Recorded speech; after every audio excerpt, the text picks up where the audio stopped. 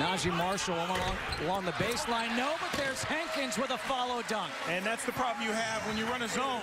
Doesn't like to shoot from outside. Hankins posting up. Likes to go that way. Over the left shoulder, the bank shot. And we're tied up at 7. And that's good. You have to force your opponent to take it out of bounds in order to get set up. What a pass right there by Najee Marshall. Wow. Hankins, when you have an easy layup, you really have to convert on the road. Gooden was looking for the alley-oop to Hankins, and Hankins is off to a great start.